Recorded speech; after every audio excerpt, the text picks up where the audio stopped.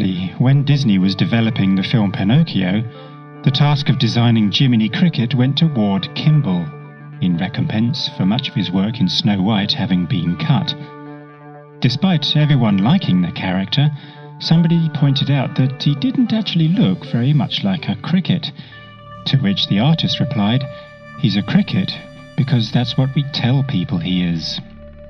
I'm reminded of this when Muslims say their Qur'an is divine and comes directly from God.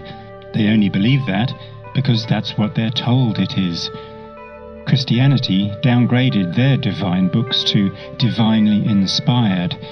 It's about time Muslims drop the silly idea of God chatting to some epileptic via one of his angels and admit that their book is simply divinely inspired too.